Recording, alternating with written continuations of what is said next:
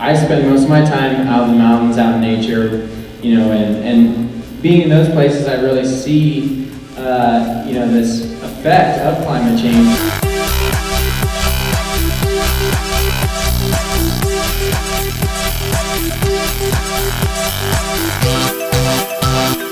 I've been going to Alaska for 10 years, and in a 10-year period, I've noticed differences in the warming, and just a few degrees makes a big difference.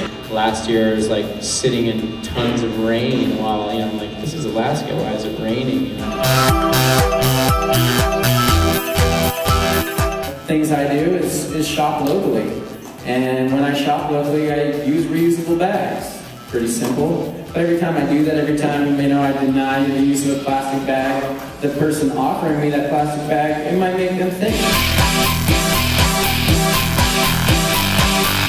When I'm on the road, I see a lot of, because I'm traveling, is these single-use plastics, and they're everywhere. And by refusing to use those, again, it makes a small difference personally, but it makes a bigger impact.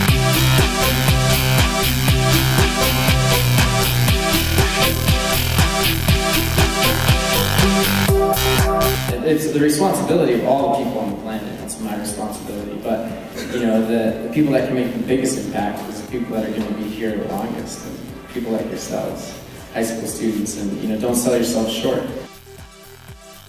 Another thing that's great to do is to get outside, and because when you experience things, you start to appreciate them. And so whatever it is, going for a walk, going for a snowshoe, you don't have to be a skier to appreciate the winter, to appreciate the mountains.